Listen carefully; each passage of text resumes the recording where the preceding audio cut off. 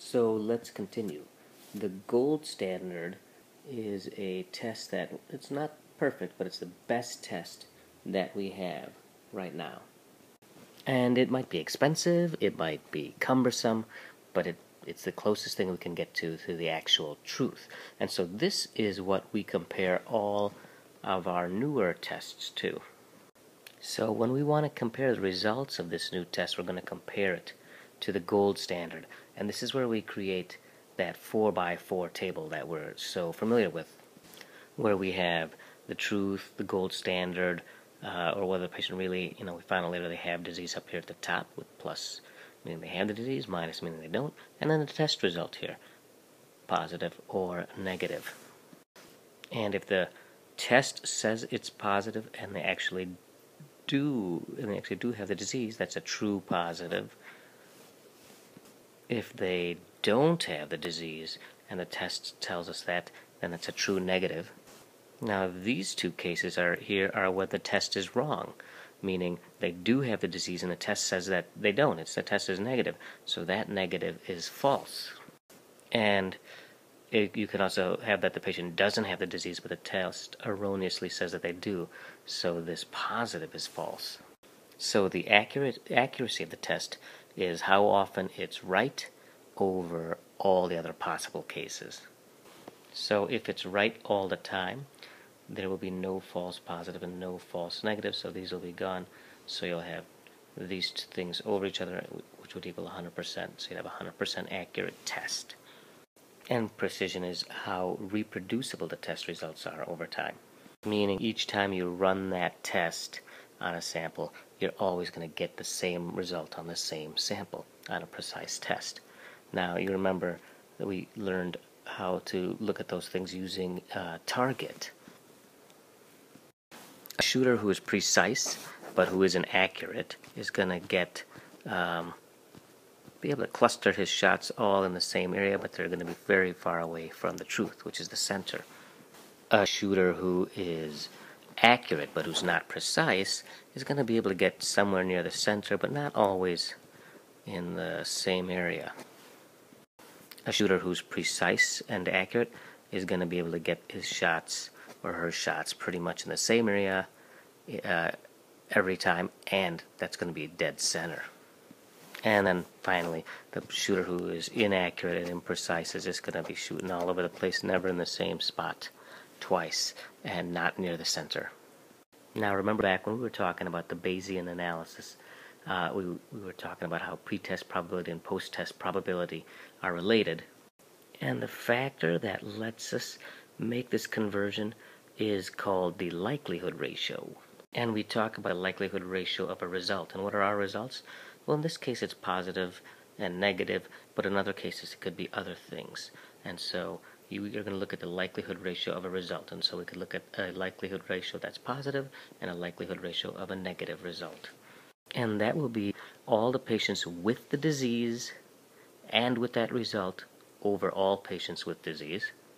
And this will be over all patients without the disease and still have that result over all patients without disease. So this is a pretty ugly formula, actually, but it's not that complicated. The numerator is patients with the disease and also have the result, and the denominator is all the patients without the disease and also have the result. And so that's going to be the likelihood ratio. So let's look at an example. Let's look at the likelihood ratio of a positive test. So the likelihood ratio of a positive test is going to be all patients with the disease who test positive over all patients with the disease. And then you're going to divide that by the number of patients without the disease but who also test positive over all patients without the disease. Now similarly, we could do the same thing for a negative test. So the likelihood ratio of a negative test is all patients with the disease and a negative test over all patients with the disease. And you divide that by all the patients without the disease and also have a negative test over all the patients without the disease. So now looking back at this formula here, we know that any likelihood ratio, let's just replace that in there. So any likelihood ratio that is greater than 1 is going to increase our post-test probability. and any likelihood ratio that is less than 1 is going to decrease it. So for a positive test, we would like that to increase our pretest probability, because if the test is positive, we want to know that that makes it more likely. So we would want this to be greater than 1. And for a test that's negative, meaning it's going to help us rule out that disease, we want that likelihood ratio to be less than 1. Now this formula isn't exactly right, because these are really odds if you want to make the math work out, but there's a way to make it work out with probabilities too, and we'll go over that. But before doing that, let's actually see if we can use this table to fill out this. Alright, so the number of patients with disease and a negative test. So with disease and a negative test is false negatives. And that's going to be over all patients with the disease. So it's going to be over all patients who has a disease, this one. So true positives plus false negatives. Now we want the number of patients without disease that have a negative test. So without disease are these guys. Negative test is here. So true negatives. And that's going to be over all patients without disease. So here are the patients without disease. So false positives plus true negatives. And so here would be our formula for that. So what are some useful values? So a likelihood ratio positive of 1 does nothing. It's a useless test for us because it doesn't change our pretest probability at all. A value of 3 to 5 changes it a pretty good deal. That's moderately useful.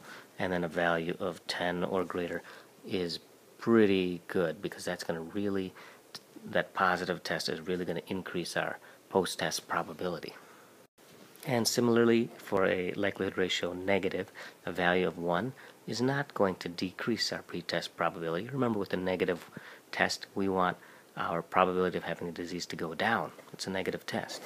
A value of 0.3 to 0.5 maybe is going to be pretty useful. It's going to decrease the post-test probability quite a bit. And a value of 0.1 or less is going to be significantly useful. It's really going to decrease our post-test probability and help in our decision making. And that is it for likelihood ratios.